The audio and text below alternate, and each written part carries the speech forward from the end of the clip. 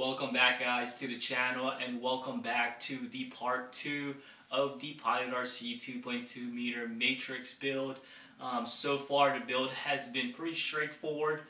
We got the turbine installed, the fuel tank cleaned up, and the fuel plumbing all set up and ready to go. So all that's left is just the electronics, and then just putting on a few more items left in the jet. But before we get started with that build process, something came in the mail today, so let's take a look at what this package is that came in from Banana Hobby. Just going to tear this bag open and take a look at what we got in here. Alright, looks like more swag from Banana Hobby.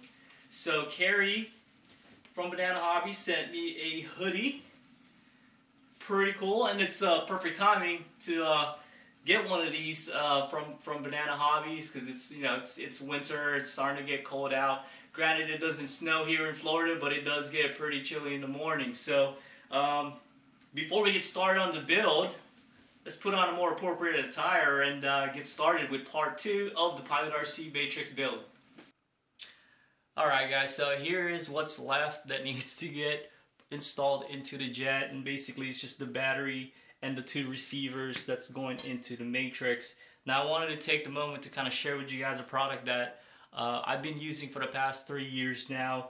When it comes to receiver batteries, I use AR Power's lithium-ion receiver packs. So this compact 2-cell 7.4 volts is packing 3200 milliamps for its compact size.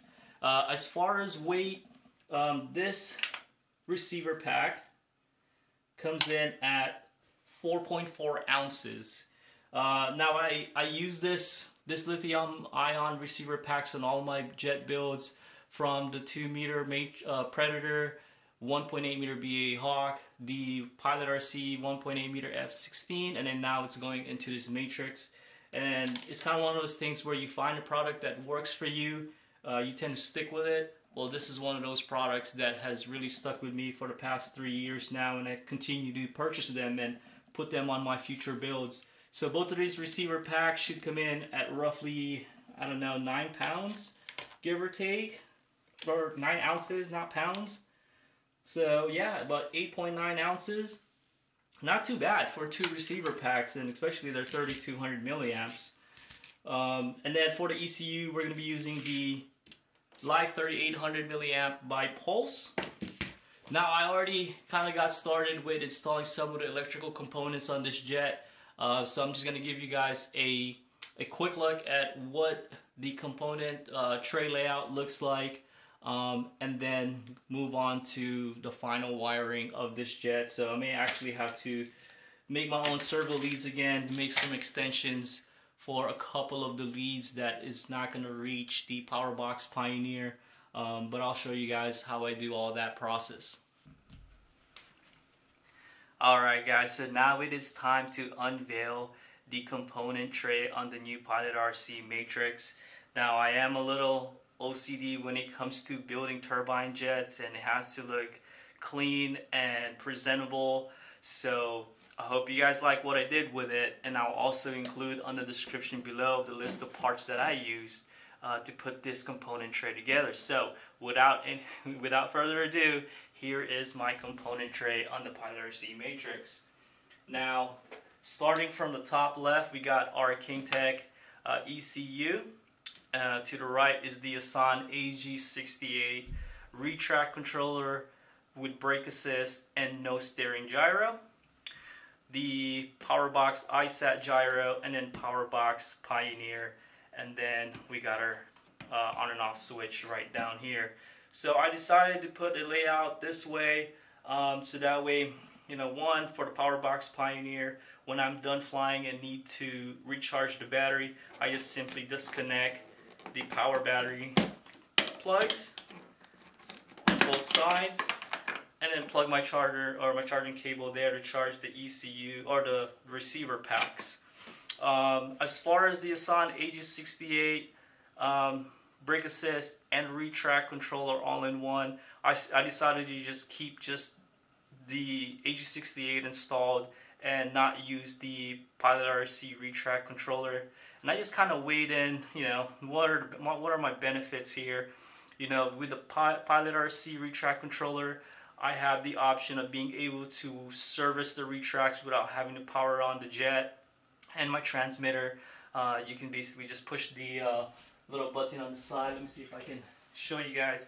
So I can push and hold this button right here, and you know, it'll drop the retracts or retract it if I ever need to service this jet without having to completely power everything on. And then the benefits of the Asan AG68 all-in-one with retract controller, brake assist, and nose steering. Now, there's a little bit more benefits to using this instead of having the retract controller by Pilot, and it's because the nose steering gyro keeps the nose of the aircraft perfectly straight down the runway during takeoff and landing.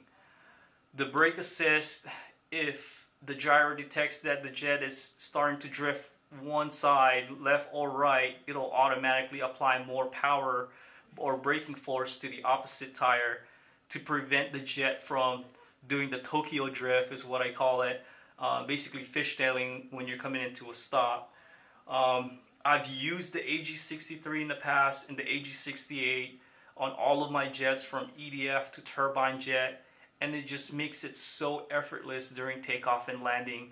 Once that jet nose is pointed straight down the runway, it is going to stay straight down the runway.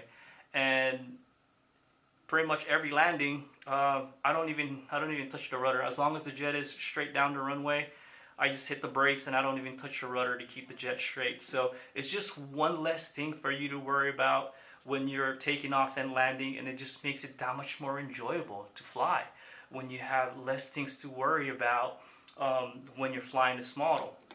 So that's why I decided to just stay with the Asan AG68, and I'll show you guys how to program one of these things. They are definitely one of those products that have also stuck with me for a long time because they just work every time and they work really, really well.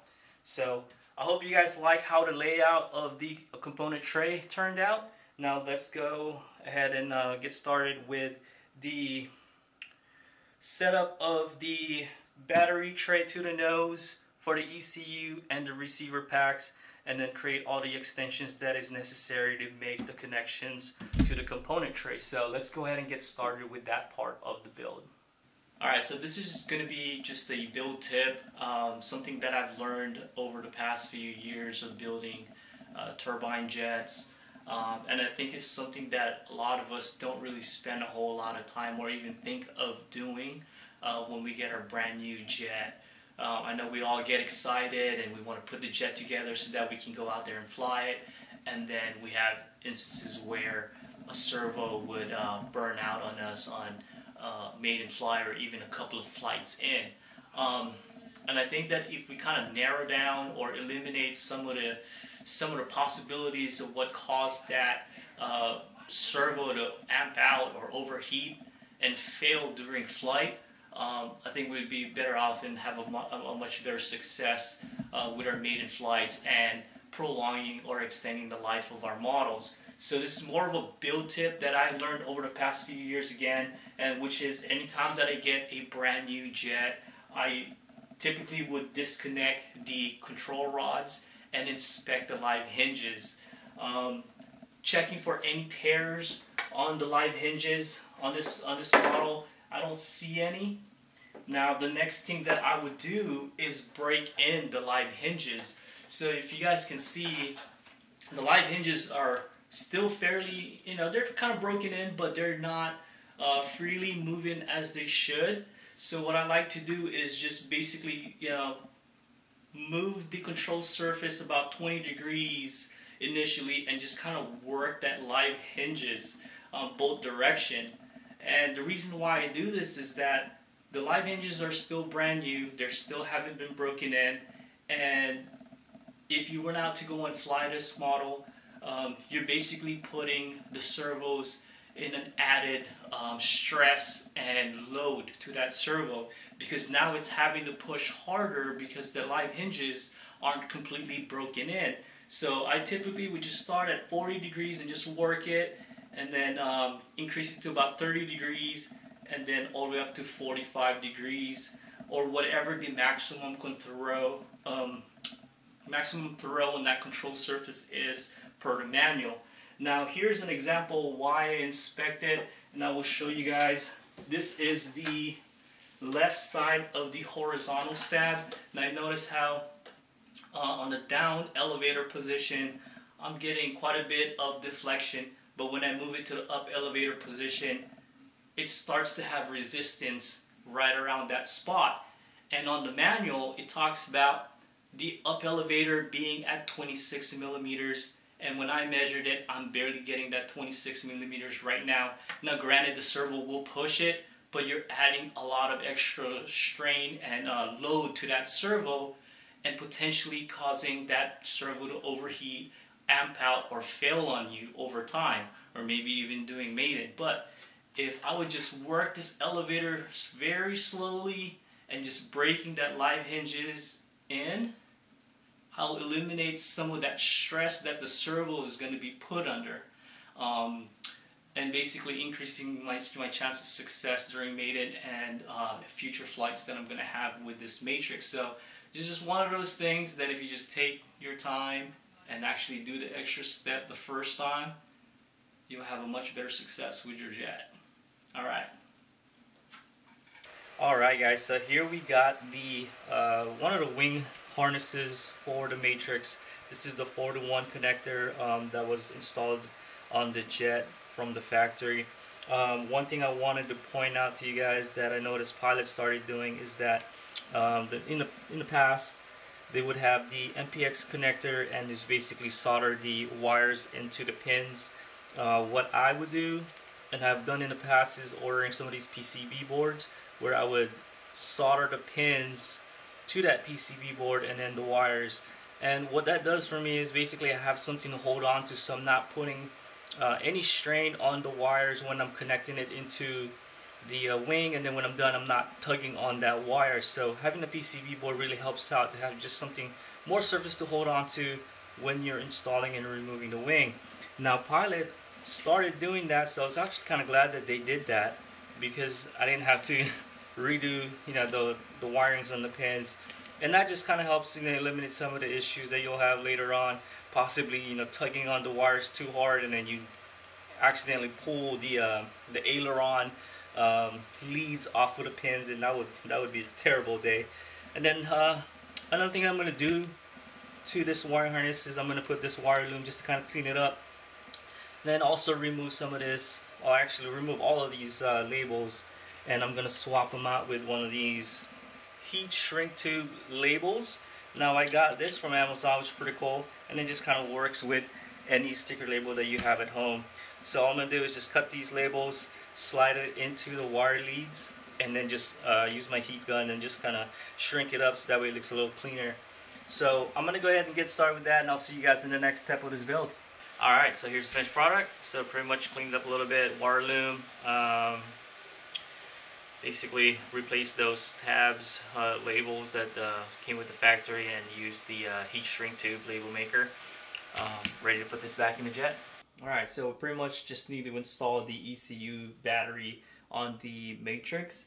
So the battery tray on this jet pretty much just looks like this, and it slides forward of the nose. So where this battery tray slides into, if you guys can see, there's a little latch right there that you can lock into place by lifting the latch up and then sliding it left or right, and then that'll lock the pin in the up position so that you can slide the battery tray forward. And then there's a little hole right here that is pre-drilled into the former where that latch is going to basically lock itself in. So basically we're just going to slide this forward, and once you got it in position, go ahead and release the lock. There we go. Latch it down, and now that battery tray doesn't go anywhere. So I'm just going to go ahead and tidy this up and make the wires kind of tucked in back here so that it's not flapping around, and then I'll show you guys the rest of the jet.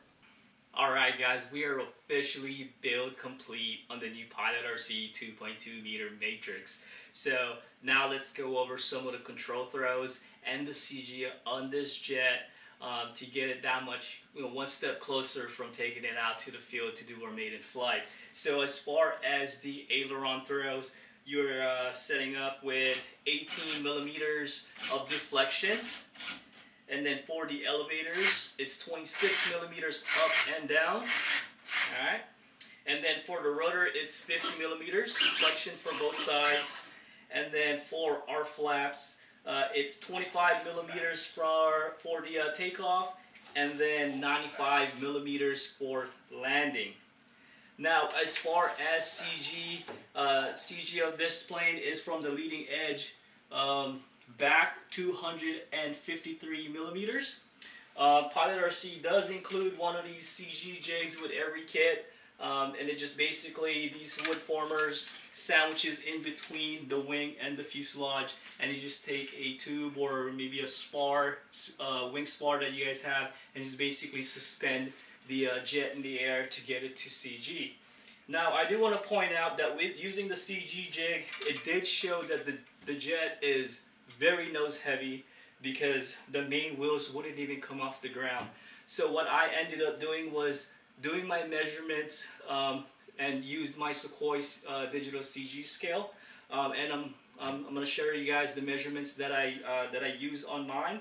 So from the mains to the nose gear, it's 966 millimeters distance. From the mains to the CG is at 32 millimeters, and then from mains to the counterweight balance was 988 millimeters. Now, as far as weight, so this jet, complete dry, with just UAT full, came out at 23.91 pounds. At half a tank, it came out at 25.96 pounds.